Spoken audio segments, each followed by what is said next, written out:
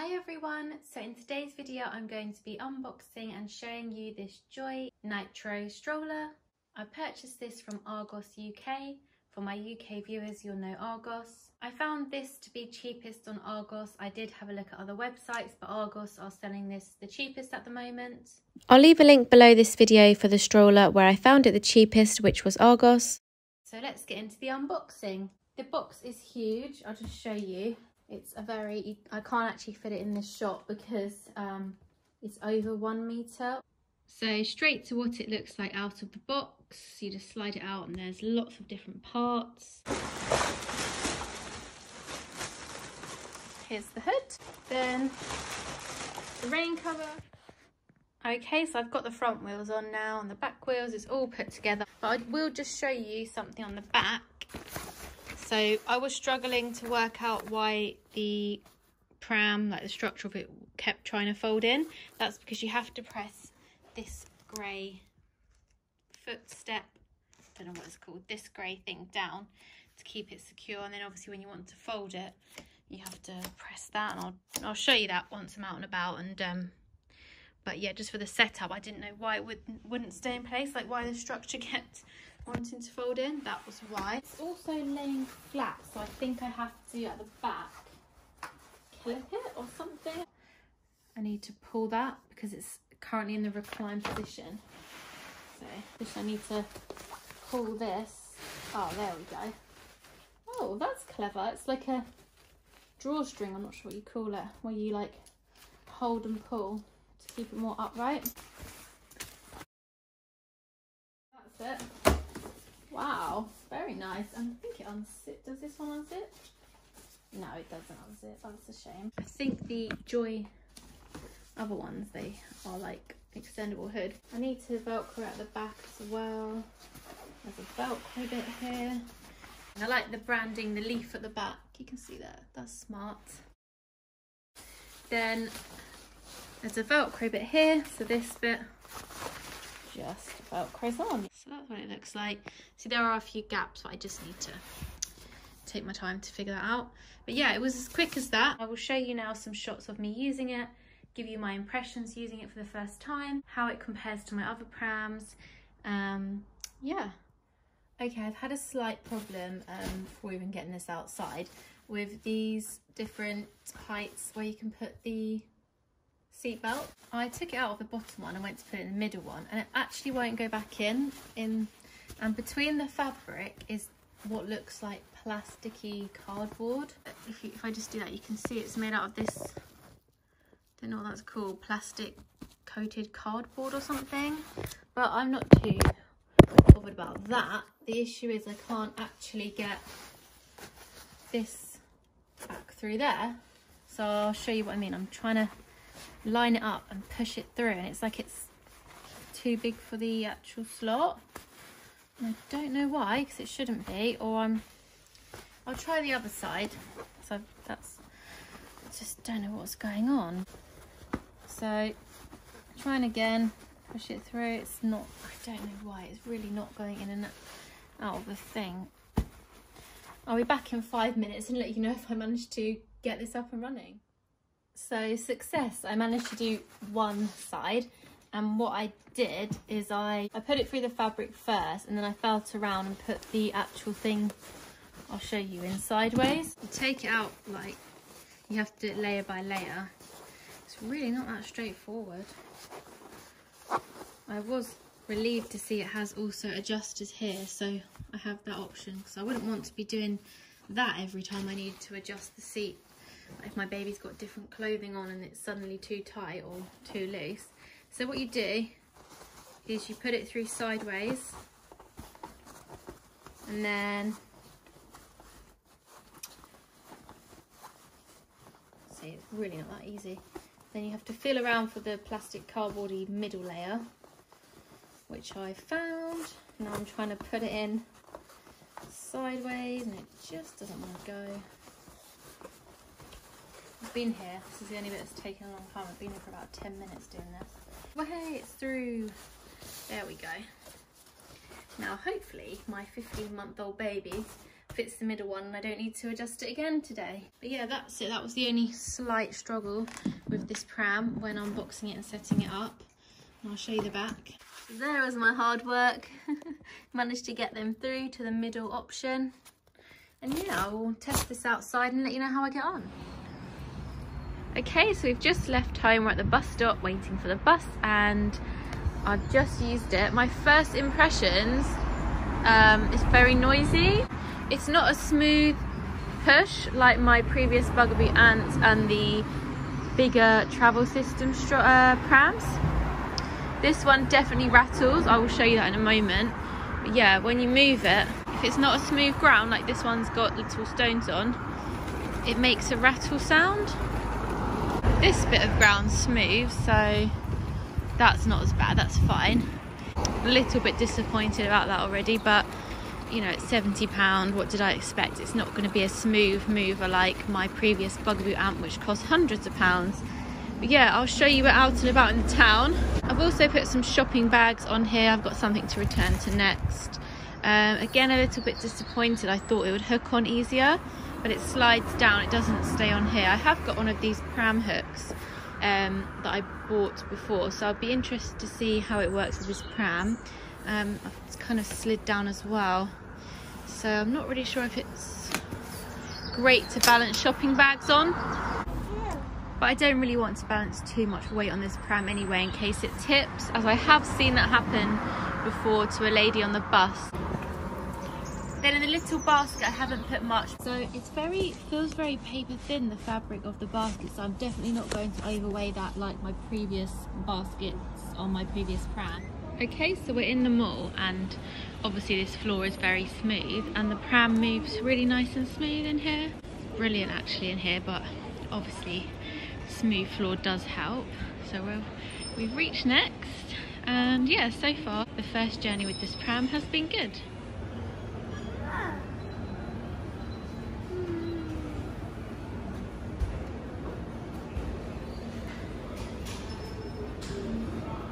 Okay, little man.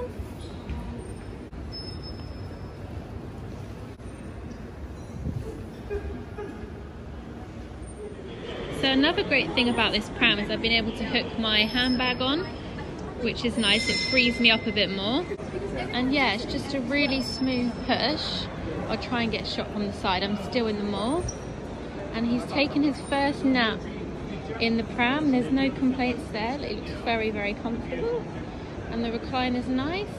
And it was easy to recline flat. And yeah, it's really nice to push on a smooth floor. It doesn't feel any different from my Bugaboo Ant, which was very smooth and a lot more money. I did alter the straps. That was again quite difficult, and I still need to try and work the straps out because they just don't seem quite right. But yeah, so far so good. Look, I've got some bags on there, his jacket, and yeah, it's a really nice smooth ride for a bargain price. So I'll just show you it in the mall here with nice lighting. See, it looks really nice. It doesn't look cheap, even though it is cheap. It's only £70. So that's it.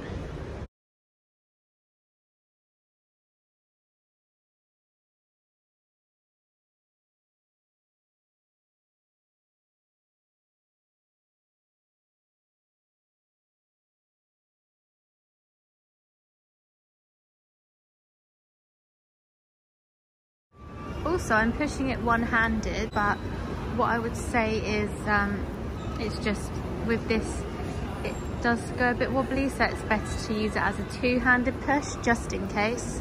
Now I've got the rain cover on. It's just started raining. He's in the recline position. It's a bit noisy, I'm in the mall. But yeah, it started raining today, so I've got it all today. And we're going to see how this works. It was really easy to put on, and it's velcroed here at the bottom. And it's a good thing the velcro is like attached to elastic, so he keeps moving his feet, but the rain cover still stays on. Anyway, we're going to try this now. But yeah, I like the rain cover. It also has a nice bit of fabric on it there. I think it looks quite nice.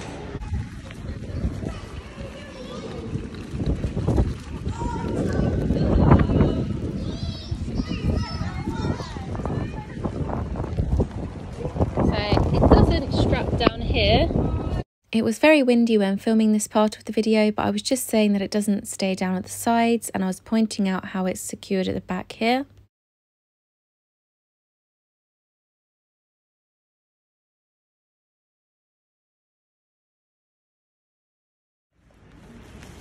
So it has just come undone at the bottom there.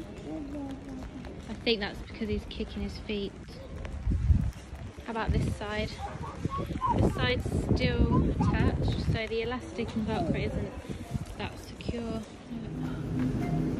Okay, so as you can see, he is bouncing his feet and the rain cover has well and truly detached on the pram, which means the fabric part of his pram is getting wet in the rain. So it's not a great rain cover. It could have done with maybe a button closure rather than Velcro, because he's able to undo it with his feet.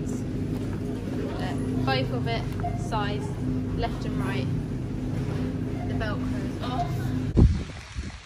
Okay, so as you can see, his lovely warm sleep bag isn't protected. I don't know why, but the rain cover's just too short for this pram. I don't know why they made it like that. His feet end up poking out. So here is another shot of the pram on a sunny day, so you can see a bit more what it looks like.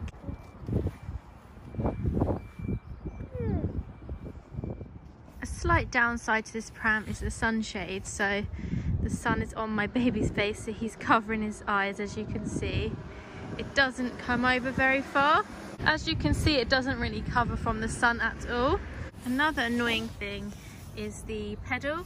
So as you can see, I've got boots that are light coloured, so if I want to stop it, I have to flick it up. When I flick it up, obviously I get the dirt from the pedal on my boots.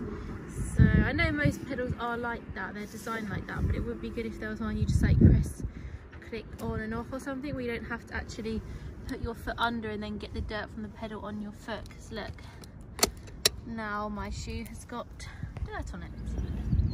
So I'm not sure if it's obvious on camera, but this is the most upright the seat goes, and it's still very far back. I wanted strollers. I imagined he would have more independence in this stroller, where he could sit forward and look around and explore the surroundings more. But yeah, as you see, he's very far back, and I think he's going to show you now. Look, when he wants to sit forward, it's like he's struggling. He's pushing himself up, and he's pushing the chair up with him. So if you want a stroller that's very like upright, this isn't for you.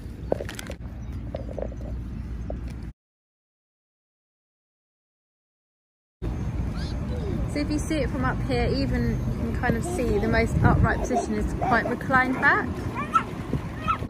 So what he keeps wanting to do is lift himself from the chair, as you can see. There's like a space here.